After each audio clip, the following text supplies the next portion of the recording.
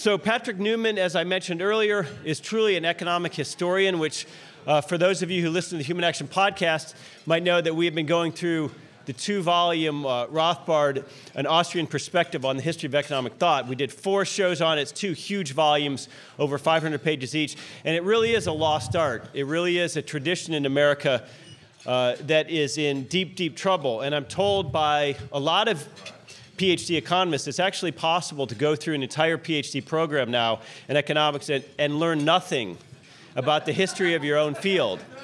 And so we have these young, brilliant people who might go to Wharton or Harvard or Stanford, and we're dropping them into investment banks and we're dropping them into places like the Fed, and they literally don't know anything. You know, maybe economics started with Adam Smith. That might be all they know. They know nothing about their own profession and its own history.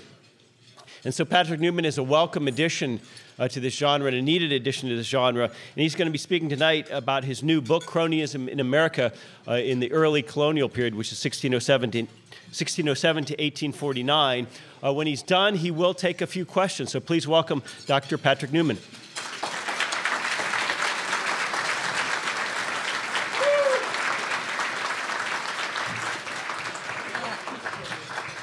Thank you, everyone, for attending and staying this long. Now would be a great time to go to the bathroom or to check your phone or to do anything of that nature.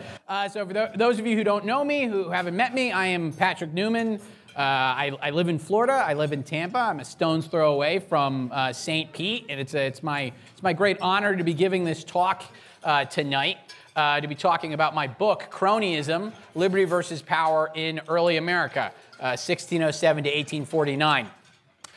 It's really an honor. This is something I've been working on for a long time, which we'll be talking about. It's kind of so you have your baby. Some people have actual babies. I have a book. That's my baby, you know. And it's like this is my book. This is something I've created. It's taken many months. It's taken years to write, and it's an incredible honor to have spent all this time on this, and now I'm selling it we're selling it as a paperweight. No, but in all seriousness, it's a book. It's meant to be read.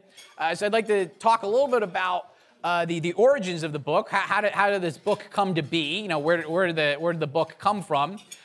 In the fall of 2018, Hunter Lewis, who is a donor of the Institute. He's unfortunately not here tonight, but he approached me after the Supporters Summit, and he asked if I'd be interested in writing a book on the history of crony capitalism in America. This was after I'd worked on the Progressive Era. I edited the Progressive Era by Murray Rothbard. Came out in 2017. I was currently working on editing the 5th volume of Rothbard's Conceived in Liberty. And I said, well, crony capitalism, someone wants me to write a book on crony capitalism. Of course, I immediately leapt at the opportunity. I was very interested in doing this. I said, well, I'm currently editing the 5th volume of Rothbard's book. I can start working on this next year. So about April of 2019, I started to work on the book. That's when I officially started to work on the book, and I really just, both guns blazing. I was working a lot on this. I was reading, I was writing, I was trying to cover an incredible amount of material. And I had basically finished the book in about, let's just say, December of 2020. And then the Mises Institute, I was publishing it. I worked on the index over the summer, and then the book is out. And I'm just incredibly happy to have this book completed. So as I've mentioned, the book is on cronyism or crony capitalism. What exactly does that mean? All right, so traditionally we're told that legislation is in the public interest. So it's to benefit the public welfare. You have central banking to eliminate business cycles and to iron out the fluctuations of the economy. Tariffs protect jobs. Subsidies are wise government investments. Infrastructure subsidies. I'm sure many of us have been hearing this quite a bit in the news. This is all very important. This is all noble. These wise, enlightened, public-interested, officials. They're all pushing for these policies. In reality, it's due to special interests. It's due to insider businesses, politicians, intellectuals looking to get concentrated privileges at the expense of the public. Okay, central banking does not stabilize the economy. Central banking benefits Wall Street bankers, and it basically causes business cycles. Okay, protective tariffs do not protect workers. Okay, they privilege certain manufacturing businesses and create monopolies and cause higher prices at the expense of consumers and foreign firms. Okay, so I wanted to focus on the really was supposed to be focusing on was the history of cronyism, why it went up in certain eras, why it declined, so why special privileges increased during certain years, why special privileges didn't increase as much in other years. And originally the book was supposed to be about a 500-page comprehensive history, right? And as I spent more time on this, projects, they evolve, you change your focus a little bit, or you say you want to concentrate on one topic a little bit more than other topics. And I guess you could say in classic Rothbardian fashion, I said that, well, in order to accurately describe cronyism, I really wanted to concentrate initially on early America. Because early America, the time of the Founding Fathers, really up until the Civil War, you had significant political movements that were actually interested in reducing cronyism, right? Nowadays, we're lucky if you have a politician speaking at a podium like this, and they're going to use the word free market in a speech like this. We get all excited. We're like, wow, they said free market. Like, dude, does he actually believe in the free market, or is he just saying this? Like, what's going on? You know, back then, you actually had politicians who believed in the free market, and even better than that, they were pushing for policies that actually promoted the free market or tried to bring about a quasi-free market, right? So you have Andrew Jackson as president. He vetoed the recharter bill for the Second Bank of the United States, okay? We could only dream of a president standing up to a central banking institute like Andrew Jackson and his fellow Jacksonians, right? So we can only dream of having a founding father like Patrick Henry, who's really able to fight the centralization in the U.S. Constitution and the creation of an empire of power. Patrick Henry is my favorite founding father. I swear it has nothing to do with the fact that his name is Patrick, as my name is Patrick, right?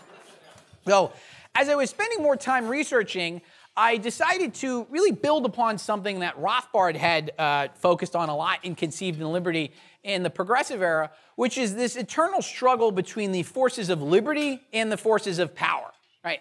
Because back in early American history, you actually had a significant political force composed of businessmen, politicians, intellectuals, etc., that were genuinely interested in bringing about free markets, decentralization, peace, private property, and personal liberty, so to speak. You know, the real hardcore libertarians, okay? You had the Anti-Federalists, you had the Jeffersonian Republicans, you had the Jacksonian Democrats, right? And when they had control of the government, cronyism declined. It didn't decline as much as we would have liked due to what I call the corrupting nature of power, but it still declined, right? We'll take our victories when we can get them, right?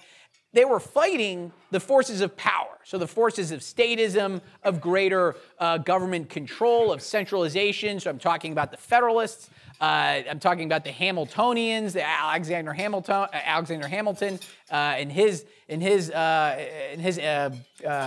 coterie, you could say. Talking about the National Republicans, the Whigs, etc. And when they had control of the government, power and cronyism increased. Okay, so special interest legislation increased, okay? So I wanted to focus on this battle between liberty and power. And if you've read any of Rothbard's works, his historical works, such as the Progressive Era or the For New Liberty, right? He talks about this early American history going through the clashes between the Hamiltonians and the Jeffersonians, clashing between the Democrats and the Whigs. He talks about this in the span of, let's say, 5 pages in For New Liberty, in the revised edition. So I said, well, wow, this is a great story. I was really captivated by this. Let me use this as the framework for my book on cronyism.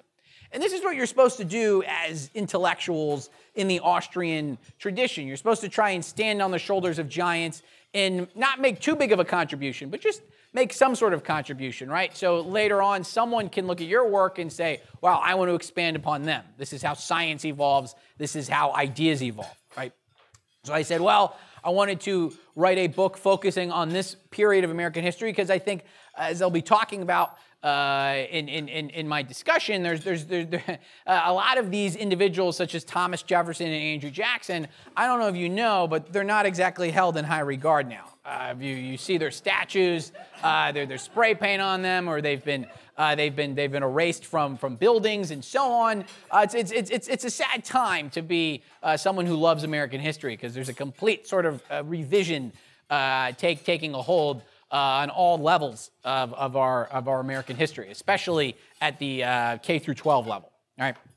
So this is something that I wanted to write on. I'd written this book, and it's a great honor to have this book published and to now be able to talk about it. All right.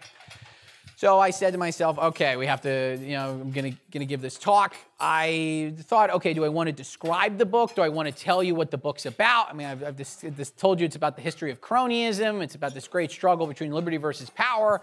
I could, go through the whole plot of the book, tell you about the book, etc. But then I said to myself, well, wait a second, if I do that, then no one's going to want to buy the book, right? Or read the book. I gotta only describe so much just so you say, wow, that was a pretty mediocre job of explaining the plot. I guess I really do need to read the book in order to figure out what he's saying. So I said to myself, well, I'm pretty good at doing that. I think I can describe, I can do that task quite well. What I'd like to talk about, so I've got a book called Cronysim. It covers the period 1607 to 1849. All right, and I'm asking people in the year 2021 to read the book. So why should someone in 2021 or 2022 or through the rest of the 2020s, et cetera, read this book? All right. Another way of putting this is, why should someone in 2021 buy this book? All right. Another way of putting it is, why should someone in their friends in 2021 buy this book, right? So what is the importance of this book? Why should people care about this book? So I thought about this, of course, after I wrote the book. I'm like, why are people going to, well, people have to find it, why do people want to read this book, right? So the first reason as to why this book is important and why other books on similar topics are important is that history is how we learn. Right? History is how we learn about the world around us. This is something that Rothbard wrote in a lot of grant proposals to write on American history, which eventually became his Conceived in Liberty series. And this is something that really stuck out at me. Because you have an economist, and he said, look, most people find economics fairly dry and boring. It's abstract. Some people are really captivated by it. Other people, it's tough, right? How most people learn is they'll learn through history. They will take a history course when they're in elementary school. Then they'll take another history course in high school. Then they might take something in college, and then they will watch a documentary every now and then, or they're going to read some articles, read a book, watch the news, etc. History is how we learn about various economic concepts, etc. And unfortunately, most people are learning the wrong history, right? Because when most people go through history class today on American history, they're going to learn that the Industrial Revolution was bad, so the emergence of capitalism was bad. They're going to learn that capitalism caused the Great Depression, et cetera, right? Because one of the reasons why I would say the left, or really just the forces of statism and government intervention, are so successful now is because they've totally monopolized the history market, right? At every stage, they've totally monopolized the history market, whether it's in elementary school, you learn basically a very anti-free market perspective on American history, whether it's in college, whether it's on the news, whether it's a documentary on the History Channel, etc. So your average person is going to say, okay, well, of course we need government regulations during COVID to keep us safe, because without health regulations, people were poisoning the sausages. That's why we had this Meat Inspection Act, right? Or of course we need the Federal Reserve to pump in reserves and to increase the money supply and to stimulate the economy during an economic downturn. Well, that didn't, when the Fed didn't do that, we had the Great Depression, right? So your average person, even though they might not consider themselves a historian or really consider themselves very knowledgeable in history, over the successive years, they've sort of been, these ideas have really been packed into their mind. And so they're stuck with a certain perspective. Because if we want to change people's perspectives on the present, we have to change their perspective on the past. They're linked. Okay, if we want to get people to support greater free markets, less government, we want to get people to be against central banking, against protective tariffs, against government spending, against the national debt, we have to show that all of these things were bad in the past. Otherwise, people are just going to say, well, I learned in my history class, or wait, someone told me this, etc. Okay? We need as many examples as the free market or the quasi-free market showing how private roads or private banking systems exist. This is something my book does. I go through this. We need as many examples as we can showing that prominent legislation in the past was not due to benevolent politicians trying to advance the public interest. It was due to cronies, right? It was due to individuals trying to enrich themselves at the expense of the taxpayer. Okay, my book goes through this as well. Right. If we don't change people's perspectives of the past, unfortunately, we're not going to win.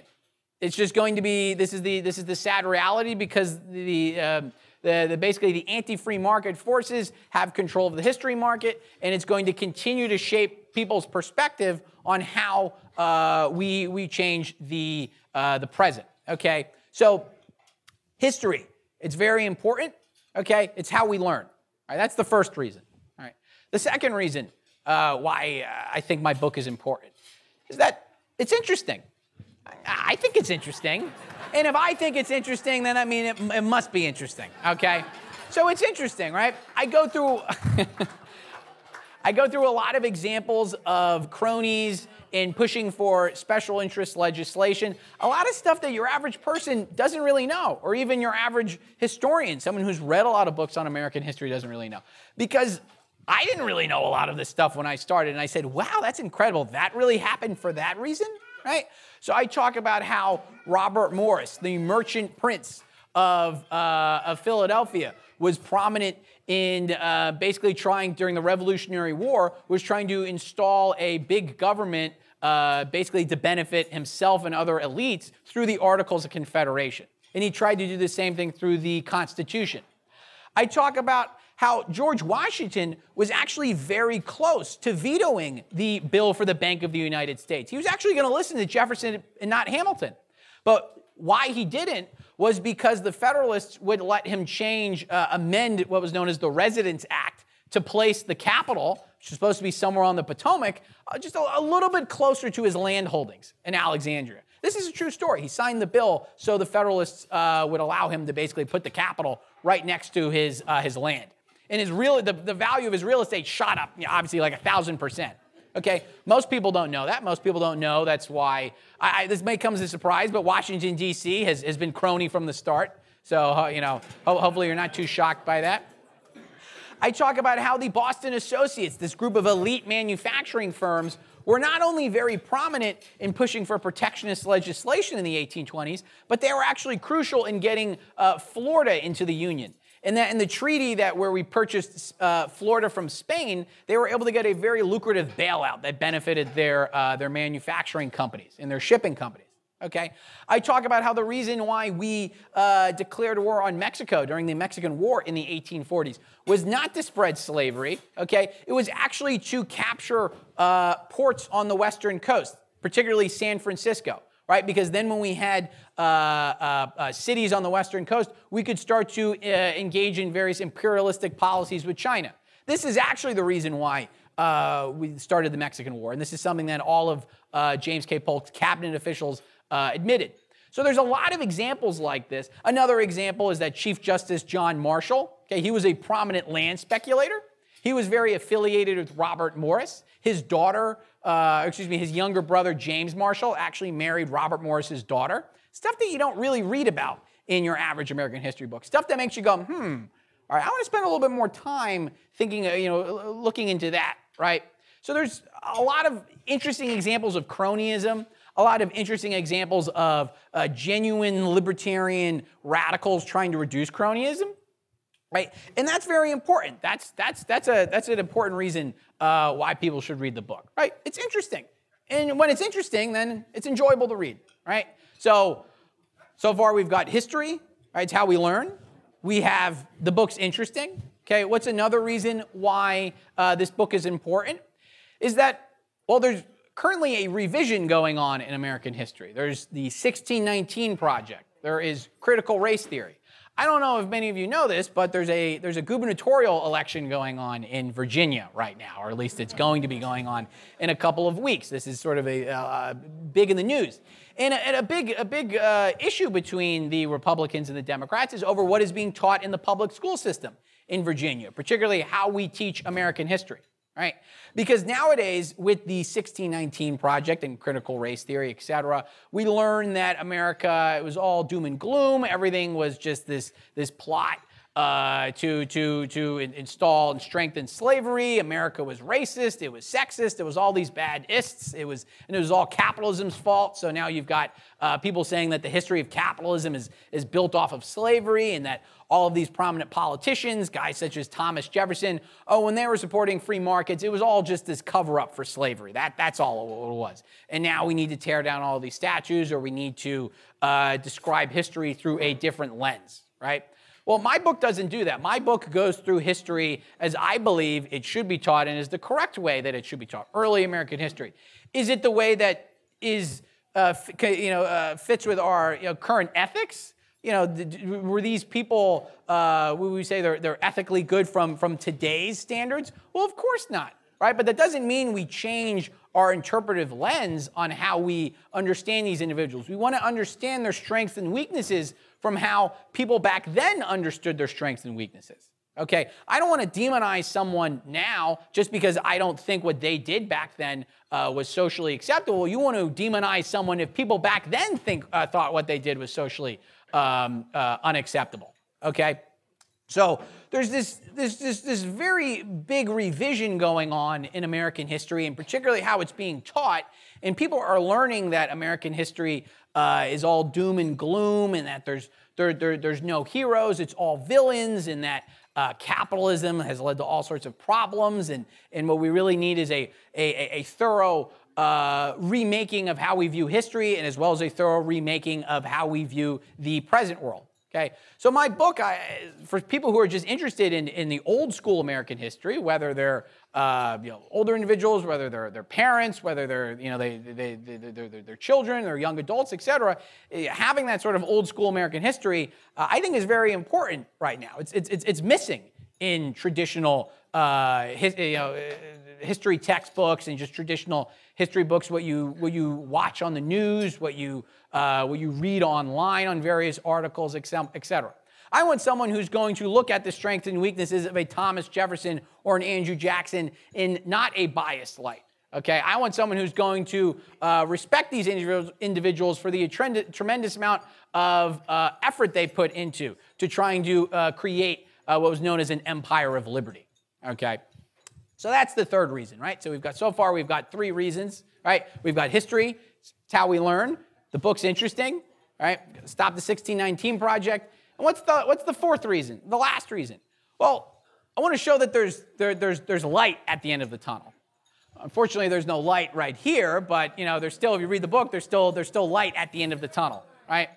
Because when we're trying to change the world right now, we think that, well, there's no hope, right? The forces of power have won, the forces of big government have won, etc. How could we possibly try and change the world of today? Well, I think if we want to try and change the world of today, we have to understand and appreciate how similar movements such as ours changed the world in the past, right? And they were fairly successful. Were they perfect? No. Did they get everything they wanted done?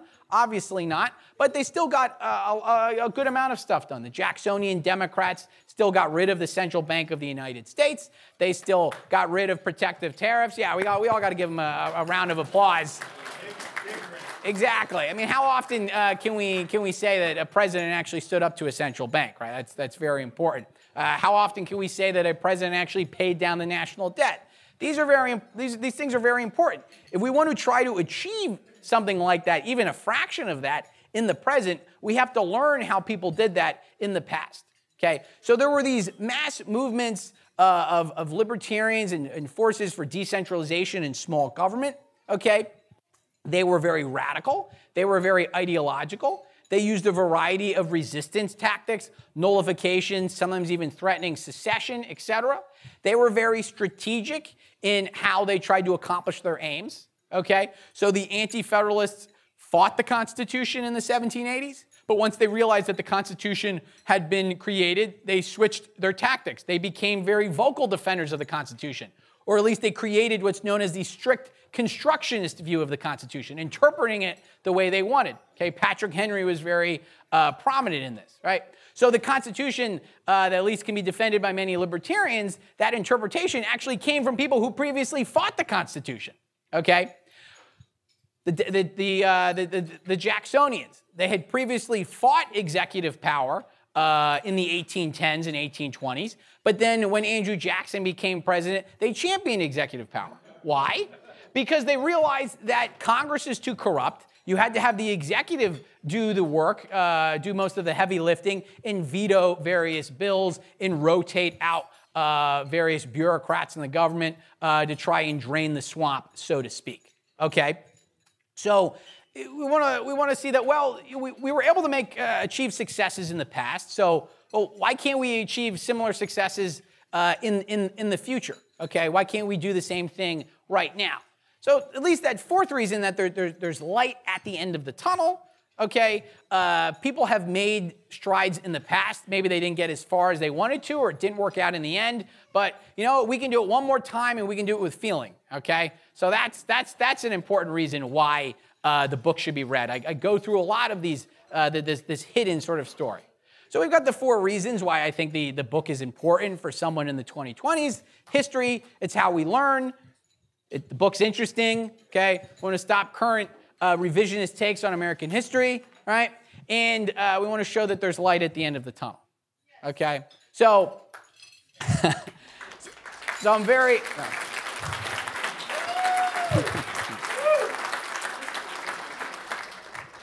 So I'm very honored to finally see this book out in print. I'm very honored to see it in physical form. I hope that for those of you who've purchased it and read it, I hope that you enjoy it. I hope that my talk has maybe changed some of the other people's minds to take a look at the book, to read it, to see if it will change your mind, or to see if it will change someone else's mind in your life.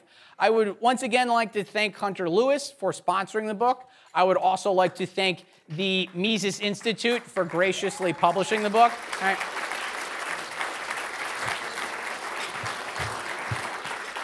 It's organizations such as the Mises Institute. These are organizations that I've really grown up loving. My very first Mises Institute event was a Mises Circle event in New York in 2010. I'll never forget it. I went there. I picked up my name tag. I met Pat Barnett. And I said, wow, this is a great organization. My first Mises University was in 2011. And here I am promoting my own book. So I think that's pretty cool. I'm very happy about that. I would like to end with a quote of sorts, right? So it's actually a quote by Thomas Jefferson. Well, it's technically a misquote. He didn't actually say this, but a lot of people said he said this. It's that, well, we're just going to say that he said it, right? It's that eternal vigilance is the price of liberty. All right, we now have computer programs that we can churn through all sorts of documents. Apparently, Thomas Jefferson never said it. That saying originated around this time. Andrew Jackson did say something like that in one of his presidential speeches, but this is something that's generally attributed to Thomas Jefferson. And so eternal vigilance is the price of liberty. What does that mean? Well, it means if you want to protect liberty, if you want to cherish liberty, if you want to defend liberty, you constantly have to be learning about liberty. You constantly have to be reading about liberty. You have to be writing about liberty. You have to be talking about liberty, right? Because if you don't have people like that, the other side will just win, right? It's just what's going to happen because there's going to be misguided government policies. There's going to be various special interests trying to get their own legislation, and they're just successively going to win, right? So you need to be eternally vigilant in order to protect liberty, right? So in that spirit, what I'd like to say is that eternal research is the price of liberty. Okay, so in order to protect the liberty, you have to have people researching about liberty, reading about liberty, writing about liberty, constantly trying to defend liberty against its various critics, right? Because if we don't support people like that, then liberty won't survive. And it's thanks to the organizations such as the Mises Institute that have really been instrumental, not only in my career, but as also in many other individuals' careers who are here right now, that has been truly dedicated to defending liberty. So I think with that, I would like to conclude, and we have some time for some questions, so thank you very much.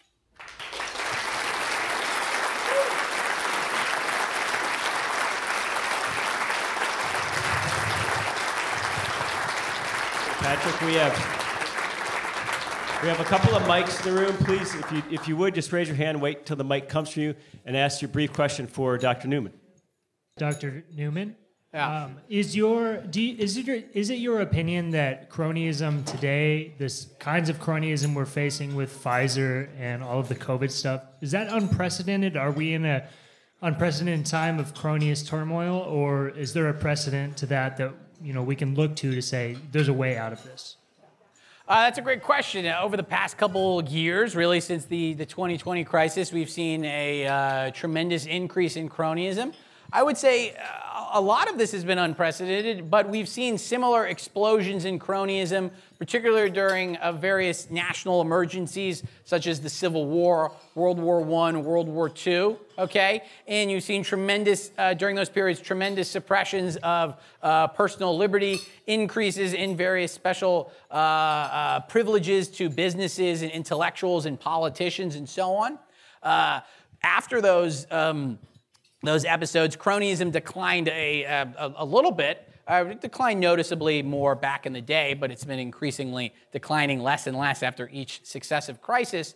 But we have been in similar periods. Of course, history never repeats, it always rhymes. But I do think there is a way out of it. I do think that people are finally starting to get upset at the various restrictions. They're starting to get upset at the economic situation. The job market isn't recovering like people wanted to. Inflation is now becoming a problem. I'm very interested to see how that's turning out. The Fed, at least, is somewhat thrown in the towel. They've switched from calling they switched from calling inflation transitory to now the word is episodic. Right, so it's like Star Wars episodes. It's a new inflation. The inflation strikes back. Return of the inflation menace. Attack of the inflation. Revenge of the inflation. That's what we're moving to now. All right. But I think there is a way. There is a way out. Yeah. So we have other questions. Can I talk now? Is that okay? Oh. We enjoyed your press release. I mean your talk. Yeah. But a question that here I am. Oh, sorry. That folks like me lie awake at night and think about is, and this should be in your wheelhouse, and if you don't have the answer, then I don't respect you. I'm just kidding. Is why, after the Bank of the United States charter had expired in 1812, did Madison and the legislature sign off on renewing the charter for a new Bank of the United States in 1816? Why would they do that when they knew that the institution was controlled and owned by private banking stockholders and had nothing to do with the benefits or the welfare of the people of the United States? Why would they do it again? Yeah. What were they thinking? Yeah, that's a great question. So the first Bank of the United States, its charter relapsed. It was not renewed in 1811. This was due to the tie-breaking vote by George Clinton, the former anti-federalist governor of New York. He became vice president. It's no relation when I say Clintons of New York. And then a new bank was chartered in 1816. So why would they do that? Well, the unfortunate reason is that, as I discuss in my book, there was various prominent financiers that had lobbied for this another Bank of the United States, particularly John Jacob Astor and Stephen Girard. Right? They had lobbied for a bank. Even more importantly, they had lobbied to have their former lawyer, Alexander J. Dallas, become Secretary of the Treasury. Right? And so they were all pushing for this bank because they had bought a bunch of government bonds during the War of 1812, and they were looking to trade in these government bonds for stock in the Bank of the United States at par value, which drastically increased their holdings. I have admittedly a negative view on Madison, so I think he basically kind of went along with all of this because he was okay with it. By this time, the Republican Party The Jeffersonians had become thoroughly Hamiltonian and very Federalist, but that was why they pushed for it. They didn't have the courage to get rid of the bank. Jefferson didn't have the courage to get rid of the bank when he was president, but fortunately, that charter did not go throughout its entire length, thanks to Andrew Jackson basically vetoing the early recharter by Nicholas Biddle. But so to answer your question, why we had another central bank? Well, we had prominent cronies basically lobbying for it. So that's the unfortunate but correct answer. Yeah. We bought the book, so let me say that right up front. You can ask your question then. Okay. Yeah. You know, talking about George Washington and buying the land and all these different, and when we constantly like to defend the Founding Fathers, is this going to be fodder for, liberals to say, we told you so? Yeah. The country was a mistake in the beginning. It's always been corrupt, and it's time for the do-over. I haven't read the book, and maybe you explain all that, but as you're talking, that thought came into my head, and it's bothering me. Mm-hmm. Okay. Thank you. Yeah, so it's an important question. Will people now say that, well, they were all corrupt back then? I would like to say, well, some of them are corrupt. In particular, the Founding Fathers that are now championed the most now are the ones who are the most corrupt, right? So you have a musical for Alexander Hamilton. This is, interestingly, the same man. This is not even discussed at all in the musical, but this is something that I discussed. He had become the most powerful general in the late 1790s. He'd become inspector general, basically in charge of the army, and he was trying to get the United States to declare war on France so we could invade Louisiana, we could even invade South America, et cetera. Stuff that isn't even talked about now, right? Because people just say, oh, Hamilton, he's great. He supported a central bank, right? So there were definitely bad people back then. There were cronies. But very importantly, there were also good guys. People who aren't even discussed at all, right? So if Washington was the most famous Virginian in the 1790s, well, there was also the second most famous Virginian in the 1790s. A lot of people don't know who this was, even the second most famous American, and that was Patrick Henry, right? So there were good guys. And guys like Patrick Henry, they did fight the Constitution from the beginning. And I do think the Constitution was a mistake because it tried to basically centralize the 13 states and put it into a centralized government, when in reality, the correct approach was to have multiple confederacies. And this is something that Thomas Jefferson wanted. This was his Empire of Liberty. Right? He thought it'd be okay to have multiple confederacies. He even thought that the West Coast would eventually become its own independent nation, right?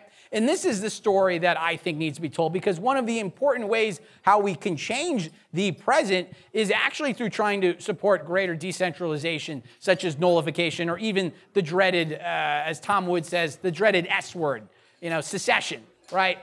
These are the appropriate strategies that we need to pursue, right? I think there's a couple. Oh, over there. Yeah. Hey, thank you so much for your talk. Congratulations on your new book. My question is, given the fact that you've done such an extensive review of the cronyism of the past, can you maybe give us just one example or one idea of maybe a strategy that we can apply today, given kind of the theme of the talk this weekend? Mm-hmm. Yeah. So that's a great question. Relates to that fourth point I mentioned, light at the end of the tunnel.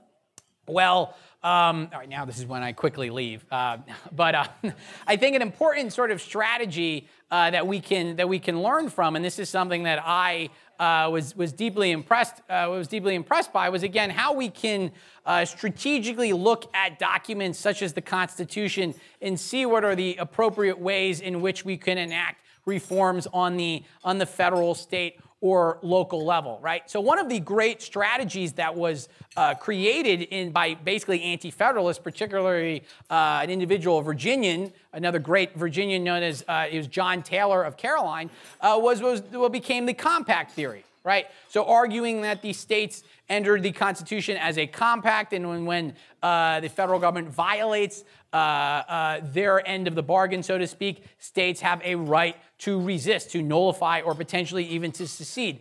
I think getting more and more people comfortable with these ideas is very, very important, because we're unfortunately not going to be able to reform Washington. It just simply won't happen. It's too concentrated. The only way we can really try and enact reforms is if we try and do it much more on the state and local level. And we've really seen a lot of strides towards nullification regarding various mask mandates or ordinances or vaccine requirements, et cetera. And this has gotten people a lot more states' rights oriented. You know, now people are like, oh, you're from Florida. Yes, I'm from Florida. I'm from the land of Florida. I'm a Tampanian. We enjoy our freedom, and it's like how goes up in the land of Pennsylvania? Like, well, what's going on there? Tell us about that, right? And I think that's actually healthy because we've been getting much more of a decentralized and individualist spirit, and this is something that's very important, right? Hey, my question is, what would you say to the Richard Wolff types of the world who would say that there is no distinction between, they don't recognize the distinction between cronyism and capitalism, and his critique would be that wherever you see capitalism, there always has been cronyism that followed behind it. Yeah. So at my college, at Florida Southern College, we actually, Center for Free Enterprise, and is sort of part of the clashing battles. We had to invite Richard Wolff to speak. So I met him, and I've actually discussed some of these issues with him. And unfortunately, I wasn't able to get my point across. But so someone such as Richard Wolff, a very prominent Marxist, who basically says everything in capitalism is bad, and now is talking about how inflation is due to greedy capitalists exploiting the public. So of course we know what's coming, and that's price controls. Which this time it will work. I'm convinced that price controls will work this time. This is the one time in history, but they will work. I will say that they just simply don't know their history. They don't simply understand how there were various quasi-free market regulatory environments, right? So when people think of free banking in the United States, they think it was very chaotic. In reality, the problems were caused due to government intervention, but it was by far the best monetary system that we've had in terms of bank failures, in the severity of business cycles, et cetera. So to explain that, these weren't due to capitalism's fault, this was due to cronyism's fault, and to also explain the importance of economic education. This is something that Mises said, that really to defend capitalism, it's eternal vigilance is the price of liberty. To defend capitalism, you need people who are able to defend it against cronyism, right? The cronyism doesn't result from capitalism. The cronyism results from government intervention. Because whenever government starts to regulate and oversee business more and more, they're inevitably going to invite business into that partnership, so to speak. So this is the problem most people don't understand. They just think, well, if we get the right guy in charge, we get the right person, they're going to have the right rules, and they're going to be able to safely regulate everything and et cetera, et cetera. And the only way to combat that is through reason. It's through argumentation. It's through showing them historically this is not what resulted, and it will certainly not result in the present. Yeah. You said wonderful things about Jefferson and his idea of confederacies and nullification, so forth, but are those things in the book? Yes. I talk about them significantly regarding the Empire of Liberty, regarding the Kentucky and Virginia resolutions, regarding what was known as the spirit of 1798 or the spirit of 98, regarding the compact theory, and et cetera. All of this is in the book because it relates to cronyism, and it's how reformers genuinely did make a very serious dent in cronyism using these doctrines, and hopefully we can do the same thing. I'm confident that we can do the same thing in the present. We're talking about the position that some people take, which is just we need to get the right guy in charge.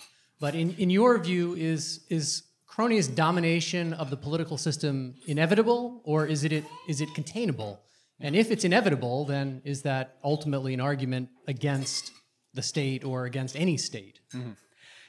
I would say it's unfortunately inevitable, but it's really inevitable whenever you have a very large country, you have a country that's expanding, right? And that's putting more power in the central government. So the proximate reason, I described this in my book, I didn't want to give it away, but it relates to the question, that the approximate reason why the Jeffersonian Republicans and the Jacksonian Democrats failed, at least they didn't succeed in fully removing cronyism, was because they basically got corrupted by land.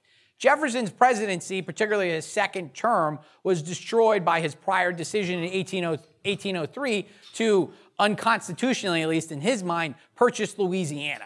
And there's this massive acquisition of land, because once you do that, then you have to support internal improvements, building all sorts of roads, et cetera, to bind the empire together. Jefferson, once he purchased Louisiana, he then basically tried to maneuver to acquire Canada. And this is really the reason behind the War of 1812.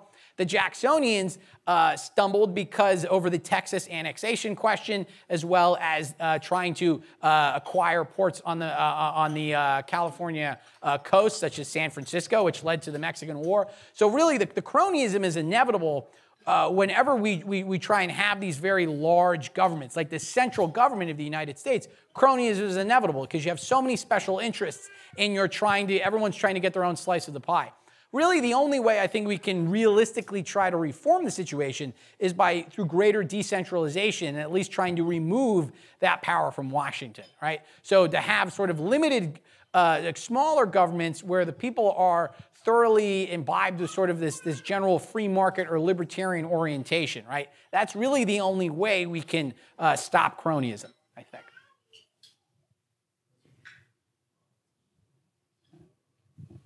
Yeah, how much do you trust left-wing politicians who claim that they want to take steps against cronyism and lobbying, people like Bernie Sanders? Not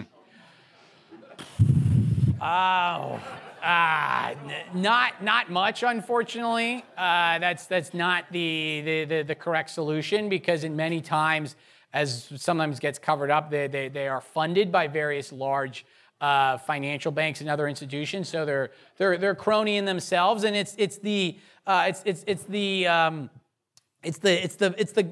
government is Mr. Fix-It. That's the mentality. It's the nirvana fallacy. So it's saying the market's not perfect, so there's various errors, and of course the market isn't perfect. Entrepreneurs make mistakes, etc. And they say, so therefore there's a government solution, and if you just listen to me, I will be able to bring about the promised land, etc.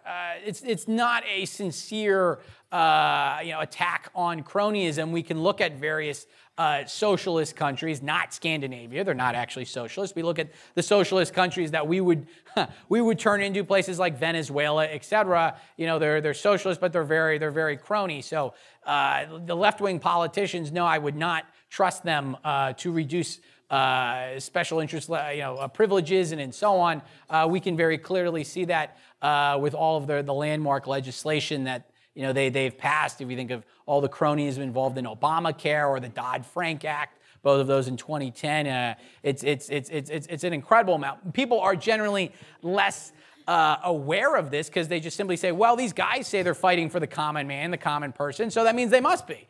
And well, politicians never lie. So therefore, they're doing the right thing, but that's simply false. And I think it's a very important goal of ours, a task of ours, to actually try to really change people's mind on this, that politicians lie. This has happened historically, and they will continue to lie, and they'll continue to take advantage of a relatively uninformed public. Yeah. Has there been a connection? Has there been a connection, historically speaking, and perhaps in your book, between the infrastructure that is initiated with war and national defense, and then maybe any cronyism that follows domestically? Yeah. Oh, so that's a great question. There's been a lot of infrastructure that's been tagged along with war. In my book, I talk about the Erie Canal. So if any of you are up, if you had to sing this old song when you were in music class in elementary school about the Erie Canal, you know what I'm talking about, the canal in New York. That was actually very linked with the War of 1812 because it was really pushed for by this former Federalist. His name was Peter B. Porter, and he was trying to get a canal, it was particularly a canal to Lake Ontario, because that's where his business was, and he thought that we've invaded Canada, we would be able to basically accomplish that. And it was basically tied in. It later became the Erie Canal, but I go through this whole story a lot of people don't understand. I talk about how in the Mexican War, there was this big movement for a transcontinental railroad, or to try and have a canal across Panama, stuff that the Transcontinental Railroad, especially during the Civil War. There's a war and infrastructure has been very, very linked. And a lot of people think, oh, infrastructure, well, roads and canals. Right? People aren't talking about canals now, but we still talk about roads and highways. Well, there can't be anything crony there. We all need roads. Who would build the roads, so to speak? But actually, you look at the historical record. There's tons of pork. There's tons of special interest privileges in various infrastructure legislation. So it's not something that's new. The current cronyism involved in the infrastructure bill is not new. It's been present in basically every infrastructure bill we've had, unfortunately. Yeah. Hello. So this is sort of a general decentralization kind of question, but it's come up a lot in libertarian circles that I am in and people with whom I respect. But there seems to be sort of this question about whether like state governors can usurp the authority of local governors, even though they're in a libertarian direction, like mask mandates and stuff like that, whether or not they should supersede these local governments who may constitutionally have more authority, but whether libertarians should support these kind of, and to me instinctively they should, but whether or not sort of state governors who may not have constitutional authority can actually move us in a more libertarian direction with local ordinances and stuff like that, whether or not we should say, oh no, that's giving them too much power, or whether we should support those things regardless if they're in a libertarian direction. Does that make sense? Yeah. No, this is very prominent, especially regarding, say, the state of Florida and various local ordinances. So if you say, well, if the people locally decided they want to do something, well then, why can't we respect them and et cetera? And I would say, well, certainly if local people want to do that, then yeah, we should let them do that. But local people didn't decide to do that. It wasn't a local decision. It was something at the federal level. See, the critics of that, they never, it's not a one-way street. So they say, well, local communities, towns, et cetera, they have a right to institute these ordinances and defy their governor, et cetera. But of course, if the governor's supporting restrictions and the local community decides to say, we don't want to restrict that, they never defend that, right? It's only in the direction of government intervention, right? So they say, well, it's always the local community's right to decide they want these ordinances or not. They don't actually mean that, because when local communities have tried to resist, they fall back on the authority of the state or the federal government. So I do support state governments basically saying, no, you're not allowed to do that, or no, you can't enforce vaccine requirements or mask mandates or something else, et cetera, because the other side isn't playing fair on that. And the local community doesn't have the right to do that anyway, because it's not a collective decision. Local communities, local businesses have the right to say, oh, if you want to enter my business, you have to wear a mask or something. But they also have the right to say, if you want to enter my business, you don't have to wear a mask, right? It was never that way. It was always in the direction of more government intervention. So the people supporting these policies, they're not actually in favor of decentralization and local control. They're just in favor of basically greater control from Washington. This is just a giant sort of smokescreen for that. All right, I think we have time for one more question. Hopefully that's an easy one. So the book stops at 1849. Yeah. Why 1849? And are you planning a second book to cover the rest of cronyism history?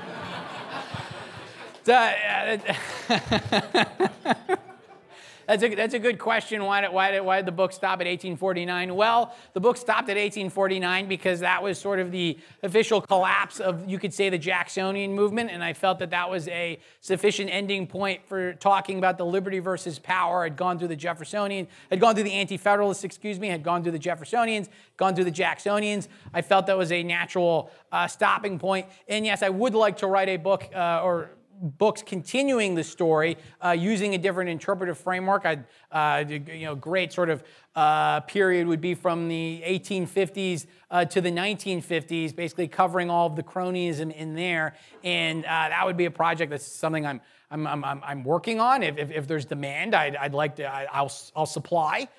So, as those John Baptiste says supply creates its own demand. So, there is that. But that's the reason why it was a good thematic sort of conclusion, and I would definitely like to continue the story. Yeah. So So thank you. All right, so I think we're good? Thanks. Good? All right, well, big round of applause for Patrick. Thanks so much. Thank you. We'll see you in the morning, ladies and gentlemen. Thank you so much for coming today.